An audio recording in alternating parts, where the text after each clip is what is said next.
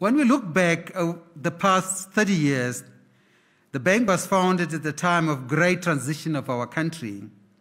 The mandate of the bank was set amidst vigorous debates and consideration over what the economic future of a new Namibia could and should look like. Our founding fathers opted to anchor the conduct of monetary policy under a fixed exchange rate regime.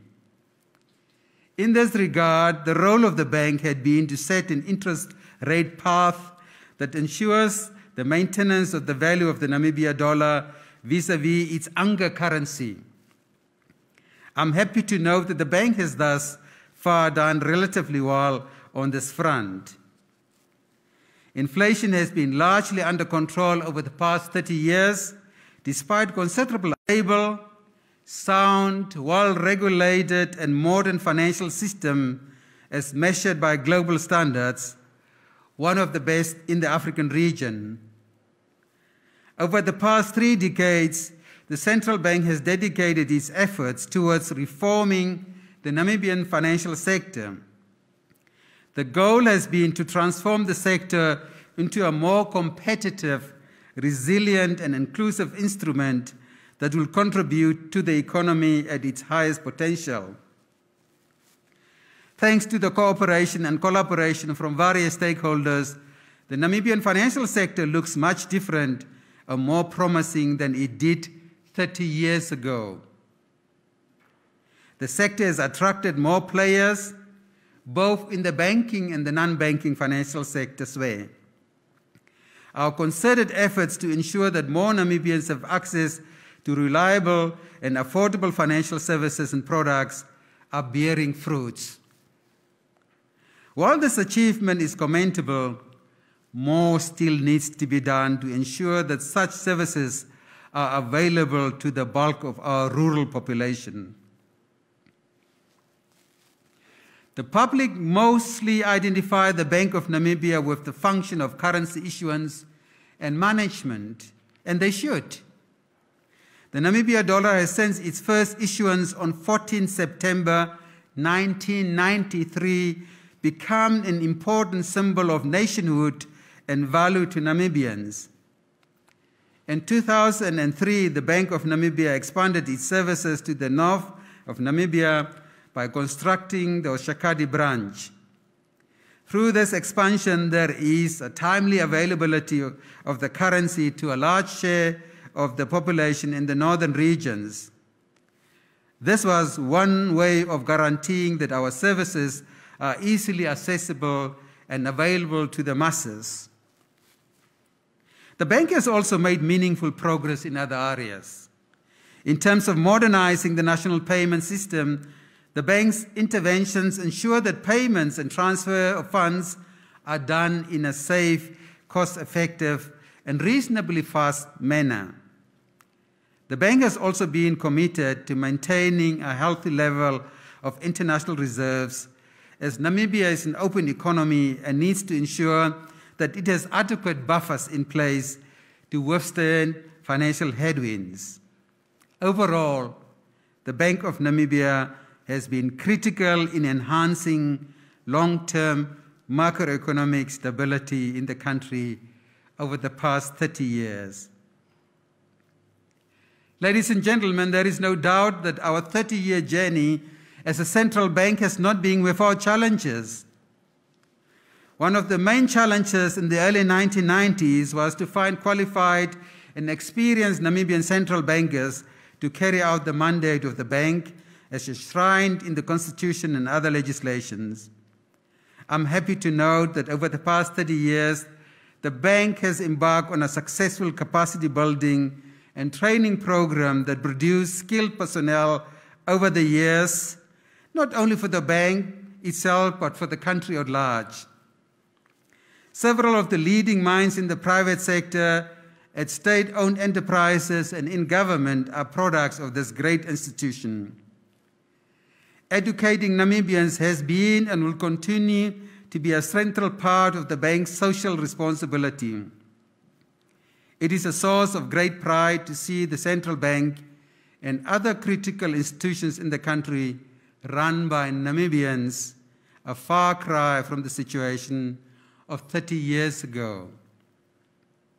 It is worth pointing out that all these achievements over the last 3 decades were born out of the dedication of those who came before us.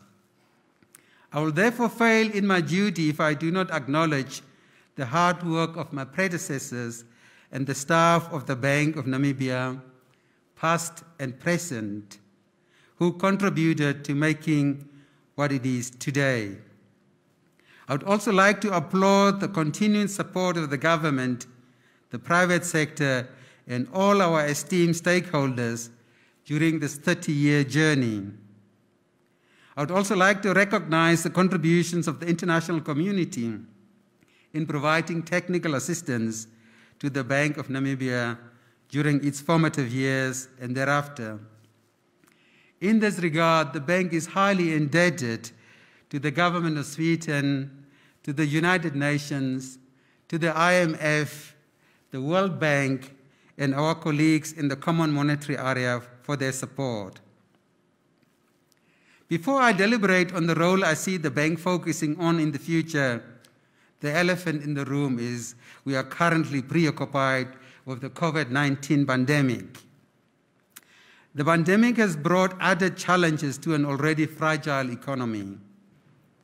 We have been grappling with subdued economic activities and falling gross domestic product per capita since 2016. The immediate policy challenge for the Bank of Namibia at this moment is the impact of COVID-19 on economic activities, consequently on the financial sector. The bank recently rolled out measures to preserve financial stability and smooth credit flows amidst the outbreak of the pandemic. We deployed a combination of monetary, micro, and macro-prudential policy actions that allowed banks to institute a loan repayment moratorium in the form of repayment holidays while ensuring uninterrupted lending to critical sectors of the economy.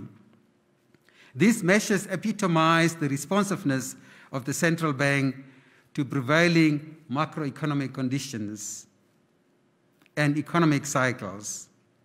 These measures should remain broadly enforced for as long as necessary and will be adjusted in line with the economic cycle. We will also continue to work together with the fiscal authorities to ensure that such policy effects are broadly optimized. Ladies and gentlemen, periods of economic and financial turmoil such as the one we are navigating today underline the need for strong central banks to serve as beacons of stability. The country at large is relying on us to deliver monetary stability, price stability, and financial stability during the unfolding pandemic and beyond. The key challenge is to navigate emerging risks that are surfacing in the global economic environment as we move forward with efforts to grow the economy more rapidly and create new jobs. Director of Ceremonies, the Namibian economy needs to transform and become competitive. We need to vigorously pursue economic diversification, improve productivity, and enhance resource allocation to productive sectors. As fiscal advisor to government, the bank is committed to play its part in this exercise. Namibia desperately needs faster, sustained economic growth to make a dent in the critical socioeconomic challenges of poverty and high unemployment, particularly among the youth and less skilled individuals. This area will be the preoccupation of the bank in the coming years. Discharging the mandate of the bank in this regard calls for a close partnership with government and the private sector. The bank is ready to work with the government, not in a subservient role, but in a complementary fashion to set the framework for accelerated economic development. As I've alluded to earlier, the bank has continuously ensured a favorable macroeconomic environment for growth over the past 30 years. Going forward, however, monetary policy cannot be expected to be the driver of long-run growth in the economy. The policy challenges we face now are complex, and they will require equally complex strategies. The Namibian economy needs structural interventions to achieve a sustained increase in our growth potential. We need to dedicate our time to dissecting the constraints to growth in our economy, devise and implement the necessary strategies to overcome them.